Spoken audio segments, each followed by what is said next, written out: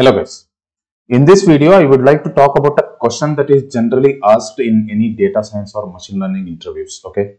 And that question is, what are parametric and non-parametric ML algorithms, okay? So in order to understand or answer this particular question, you need to know what ML algorithms are in a broader way, right? So what are ML algorithms? So if you think on ML algorithms, you can understand them as a mathematical functions, correct? So before I go on explaining this, why we can think of this as a mathematical function, let me give you one or two examples, okay? So if you talk about linear regression and specifically univariate, okay? So when I say univariate linear regression, we have one independent variable and one dependent variable. So this is our target and this is our feature, right? So this is our univariate linear regression. So what are the examples of some univariate linear regressions? So let's say we have two columns. Let's take skill level of an employee and his or her salary, right? So if the skill level is high, the salary will be high. If the skill level is low, salary will be less. Okay. So the relationship between skill level and salary is linear. Okay. And if you take another example, let's say we have GRE score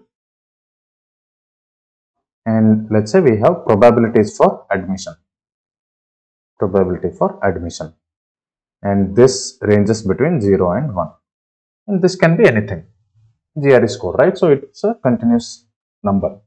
So this can also be treated as a linear regression problem, wherein given GRE score, we have to predict the probability of admission. Okay, so these two examples are linear regression with univariate. It comes under category of univariate linear regression, right?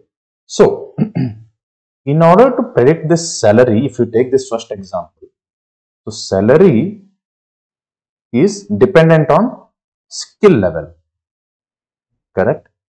So this skill level, and how this salary is dependent on skill level, we know that it's a linear dependency, but if we do not know, we can write a general function f. So this is a function. So salary is dependent on skill level based on some function. It can be linear or non-linear or even exponential, right? So it can be like this, or it can be a curve like this as well. So this is linear and this is non-linear, right?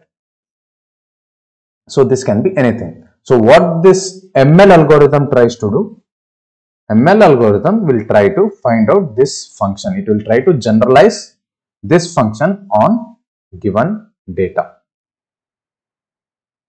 correct? So this is what ML algorithm in a broad view, okay? So now coming to the actual question, what are parametric and non-parametric ML algorithms?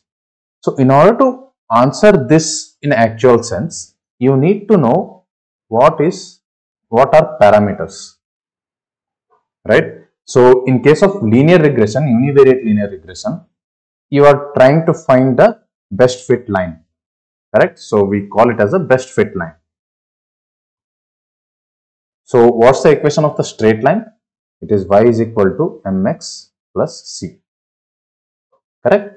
So in this case, m is our slope of the line and c is our y intercept, and our ML algorithm needs to find out the values for slope and y intercept, right? So in this case, in univariate linear regression, we have two parameters, one slope and one y intercept, correct? So in case of machine learning terms, we call this as theta or parameter or weights to learn, right? And this we can treat it as a bias, correct? So we have total two parameters, right, in this particular equation. So linear regression hypothesis, if you are aware of that, it is given as h theta is equal to theta 0 x0 plus theta 1 x1. So x0, x1 are our features, theta 0, theta 1 are our learnable parameters. Correct? Learnable params. Right? So we have to learn thetas. We have to learn parameters. And in order to answer what are parametric ML algorithms, so the definition can be given as parametric ML algorithms are those where number of parameters are fixed. Parameters will be fixed no matter if the data set grows or reduces. When I say data set grows or reduces, the number of parameters doesn't depend upon the number of records that we have in the data set. So in this case, we have two parameters to learn, right? And these parameters will always be 2, no matter if we have 100 records with us or 200 records with us or even 200,000 records with us. Okay, so the number of parameters remains same, right? So the general definition of parametric machine learning algorithms is the machine learning algorithm is said to be parametric where the number of parameters remains fixed. It doesn't depend on the number of records that we have in the data set. So that is what parametric machine learning algorithms are. Okay. So in the end, I will tell you clear distinction and I will also classify some of the ML algorithms as parametric and non-parametric algorithms. Okay. So please watch this till the end. And now coming to non-parametric algorithms. Non-parametric. Okay. So it's quite opposite of what parametric algorithms are. So the definition goes like this. So the number of parameters change if the number of records in the data set changes.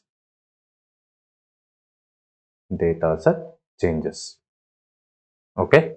So the classic example of this would be decision trees. So if you guys know decision trees, so what this decision tree does, it decides on the root node. Correct? We will have the root node and then we will split based on some conditions and we will have the decision nodes. Correct? So let's say we have some trees like, we have a tree like this and this is the tree we got. Let's say if we have 100 records with us. Okay. So if we have 200 records with us, this decision tree can grow further, right? So it can grow something like this. Okay. So this growth of the decision tree is also called as the change in the depth of a tree. Change in depth of the tree. And depth of the tree is one of the hyperparameters in decision trees. So these are called as hyperparameters, not the parameters, because these parameters, for example, the depth of the tree doesn't remain same if the number of records changes or the nature of the data set changes. Okay. But in case of parametric machine learning algorithms, the number of parameters to be learned remains same no matter how the data set changes. If the data set is for linear regression, the number of parameters will remain fixed no matter if we increase or decrease the size of the data set. Okay. So this is the basic distinction between parametric and non-parametric ML algorithms. Okay. So now coming to, if you are asked to list some of parametric and non-parametric algorithms, so what algorithms you can give under parametric algos, parametric machine learning algorithms. So the first one you can think of it as linear regression. Correct? So linear regression, both univariate and multivariate. Okay, univariate and multivariate. Right? The second thing, it can be logistic regression. So these two are the basic and most simplest ML algorithms what you can give example for parametric ML algorithms, right? And then we can think of linear support vector regression, okay? And we can even classify naive Bayes algorithm as well as parametric algorithm. Why naive Bayes can be classified as parametric algorithms? Because let's say if we have some features x1, x2, x3, xn and the target value y. So these are our features and naive Bayes thinks that all these are independent. That's the basic assumption and that's what naive in naive Bayes algorithm, right? So that's why it is called as naive Bayes. It thinks all the features are independent. Doesn't matter if even if they are related. It always assumes that all the features are independent and it calculates the probabilities, right? So that's why these features will remain fixed, right? No matter if the number of number of records increases or decreases. So that's why we can classify naive Bayes algorithm as parametric machine learning algorithms, right? So what about neural networks? So if you know about neural networks, so this is how it looks like. So this will be the input layer. So the number of neurons or the number of these nodes in the input layer depends upon the number of features, right? And these are our hidden layers, and this is our output layer, correct? So the number of parameters depends upon the network architecture rather than the number of records that we have in the data set, right? So neural networks can also be classified as parametric ML algorithms. Okay. Now, if we want to list some of the non-parametric algorithms, non-parametric ML algorithms. So I have already given you a simple example, that is decision trees. Right. So decision trees is one of the examples for non-parametric machine learning algorithms. So similar lines, the second one could be random forest, right?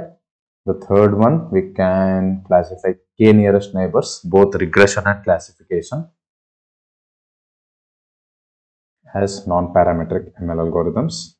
And on the same lines, if we can write gradient boost, XGBoost, ADA boost, right? So all these things can be classified as non-parameter machine learning algorithms. Another one I can think of it as non-linear SVMs, right? So wherein we make use of some kernel trick to fit to the non-linear data set, right? So these are all some of the machine learning algorithms which come under non-parametric category. Okay, so that's it about this video. If you have any questions around this, please reach out to me, or if you want me to explain it in more detail, let me know. I will cover this in more detail as well. Okay, so that's it for this video. If you are liking the content, please give it a thumbs up and please do subscribe to my channel if you haven't subscribed already. Okay, so that's it. Till we see in the next video. Happy learning. Bye bye.